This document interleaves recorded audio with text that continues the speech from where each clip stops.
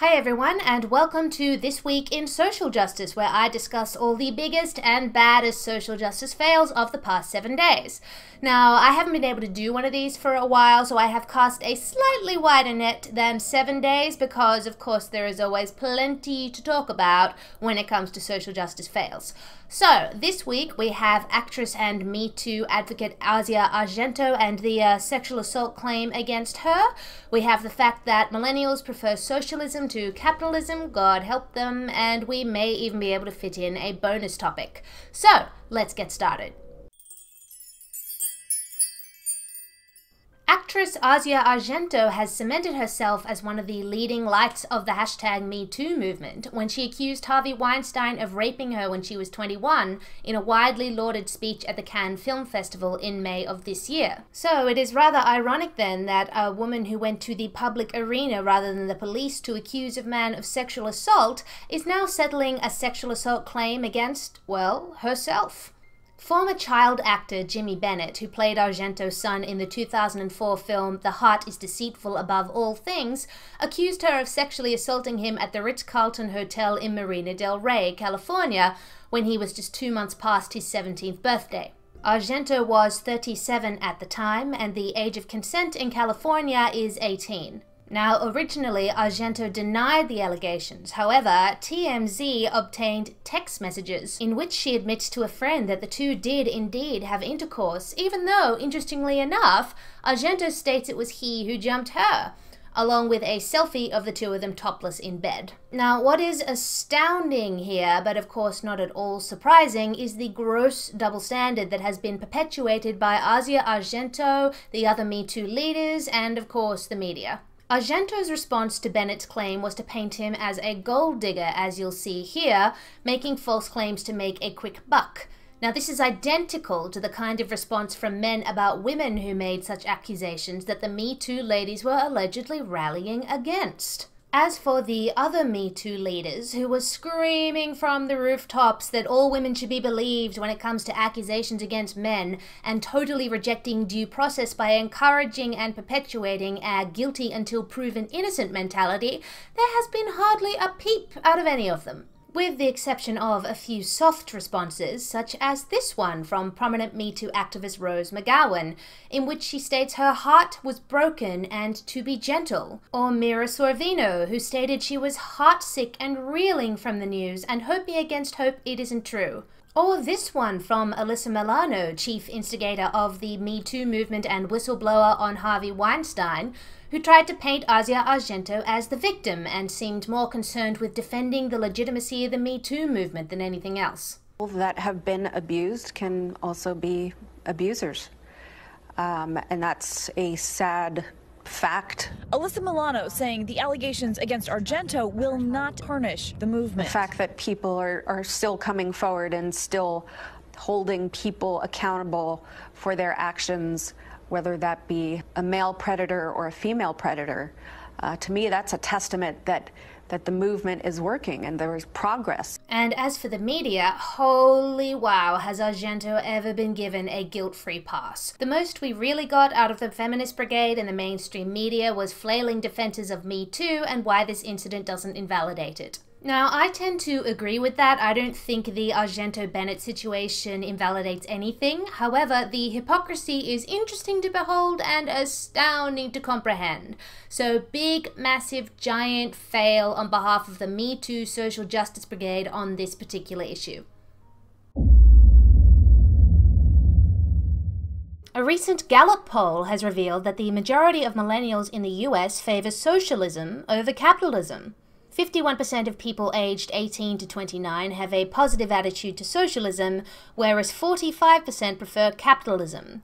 An Australian study by think tank the Centre for Independent Studies in June this year yielded similar results. Okay, first of all, I would just like to apologise on behalf of my generation. I promise we are not all that stupid. Just apparently most of us. Now, what can best explain the millennial love affair with socialism is a sheer ignorance of what the ideology actually is. I mean, millennials were born in the last couple of decades of the 20th century, so after most of the major violence and oppression that were caused by socialist regimes. The oldest of us were only 9 when the Berlin Wall fell, so considering we did not grow up viewing the horrors and awfulness that socialism caused, of course we are going to look at it through rose-coloured glasses. When Australian and American millennials think socialism, they think of Scandinavia and the surrounding regions, touted by Bernie Sanders as so-called democratic socialism. But here's the thing, that ain't socialism. Scandinavia is not by any means an example of a socialist utopia. Yes, they have very high taxes and a very well-maintained welfare state, which leads to a lot of public services, which, yes, are socialist policies, but a lot of Western countries have socialist policies, including Australia and America. However, to use Denmark, say, as an example, it has a very market-driven economy which allows for free and private enterprise. That's not socialism. A socialist economy would require all industrial and production capacity to be communally owned and managed by consensus or government. In Scandinavia, that is clearly not the case, as private individuals are allowed to own businesses, forge their own enterprise, and be entrepreneurs, albeit while being taxed through the nose. Also, think about it. A tiny little country like Sweden is going to spend much, much less tax dollars on things like infrastructure than a much larger country like the USA. As such, all that extra tax money can be spent on things like wonderful public services, universal healthcare, etc. It is simply a matter of who won the geographical lottery. That is why places like Finland, Denmark, Sweden, et al. Are such happy places. Not because they are socialism success stories. True socialism, however, is a whole nother kettle of fish. Now, as I mentioned earlier, socialism requires all means of production to be owned by the state rather than private individuals, and for the government to have a dominant role in every aspect of your life. In addition, in the early 20th century, post our good friend Karl Marx, socialism was actually never the end goal. Communism was. That is, a classless society without hierarchy, without currency, and without personal property.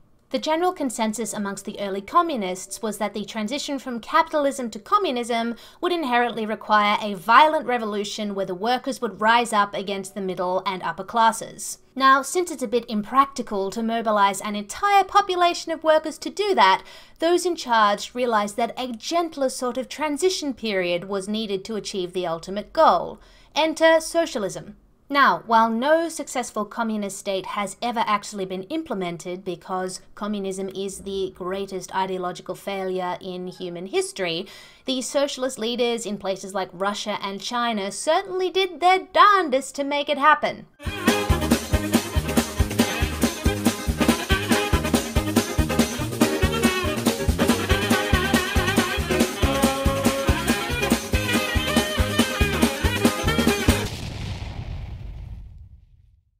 This transition period of socialism led to, according to some estimations, the deaths of about 94 million people at the hands of socialist governments. And that figure only includes deaths that were a direct result of violent government intervention, so not including deaths by starvation and disease, which are the conditions that a socialist state tends to bring.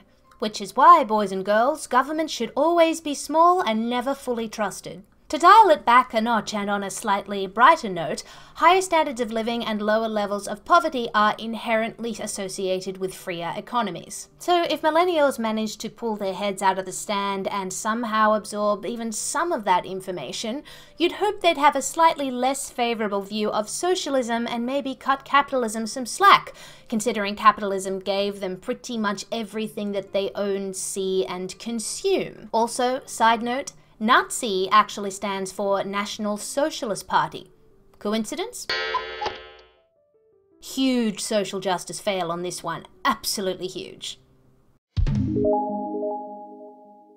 Bonus topic. We have a bonus topic this week, which is great. Now, this is just a very quick nod, but I really want to talk about this because it is really quite funny.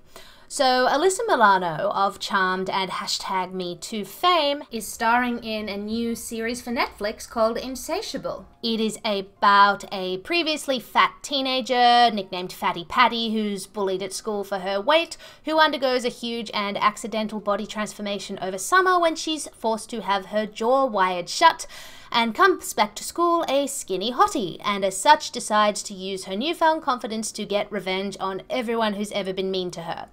Now personally, I think it sounds like a hoot. However, regardless of the fact it was produced as a sort of ironic female empowerment series, the social justice squadrons have slammed it as the worst kind of fat shaming. Now, Alyssa Milano has tried many times to explain that it was meant to be satirical and a look at the damage fat shaming does.